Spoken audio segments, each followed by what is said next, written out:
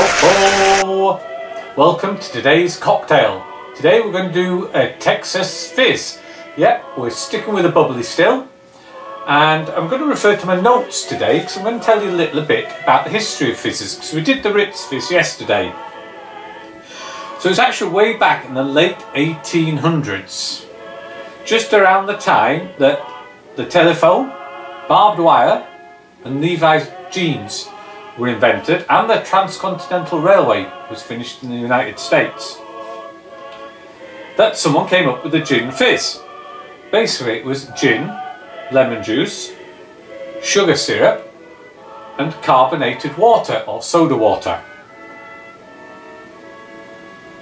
And this is what became known as gin fizz. And over the years there were quite a few variations on this. There was a golden fizz, a silver fizz, a crushed strawberry fizz, and leading up to Prohibition about 1910 in the USA, they were still very popular, but they decided to replace the soda water with champagne and started calling this a diamond fizz. Now the gin fizzes themselves, they remained popular in Europe even while the Prohibition was on in the States.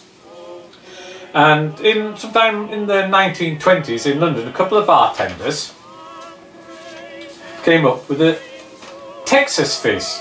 And basically this was a gin fizz, but they just added some orange juice to it. So it's basically gin, orange juice, soda water pretty much. And that became pretty popular over the whole of Europe. But in about 1936 there was a bartender at the Ritz Hotel in Paris. And he had a lot of Americans in his clientele, a lot of fairly rich ones, of which one of those were in Texas. Now he realised that the current Texas Fizz, which was just basically gin fizz with some orange in, didn't necessarily have the firepower and the spectacle that the Lone Star State of Texas might actually expect. So perhaps thinking back on the Diamond Fizz, which had champagne in it, that he knew about from when he used to work in the States, he decided to replace the soda water with champagne in a Texas Fizz and then call it the Texas Fizz, with a bit more firepower. So that's all he did really. He swapped out the soda water in a Texas Fizz for champagne, and the Texas Fizz was born. So what are we going to need for this? We're on with some gin, some orange juice, a little bit of grenadine syrup and some champagne or Prosecco. So should actually have a glass of crushed ice, or broken ice at least, but I couldn't be bothered to do that, so we've got full ice cubes. So what do we actually need? We're going to need 4 measures of champagne. So I will do this. I've got to be a bit careful with this because obviously putting this into the measures is a little bit on the bubbly side. So we're looking for 4 of these. Good job I've read my notes because I'm pouring most of this over my notes. And because I've spilt a little bit of it, we'll give it a little bit more for good luck. There we go. And then it is 1 measure of gin. Oh, a bit heavy this one, it's a brand new bottle.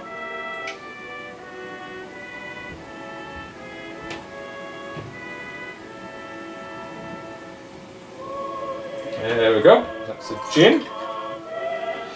It's then 1 measure of orange juice.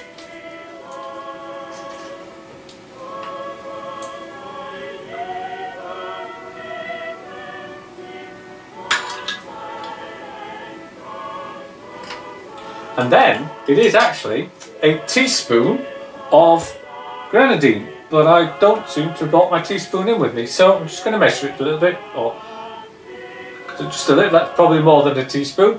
It basically just gives it a little bit of an orange colour. And then if I can find my straw, we'll give it just a little stir, see what that's like.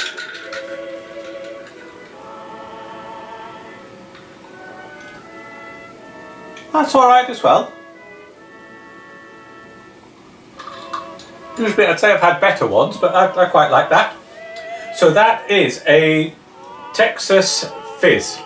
So we have in Texas Fizz 4 measures of champagne or prosecco, 1 measure of gin, 1 measure of orange juice, and a teaspoon of grenadine, and that just really gives it this sort of pink colour.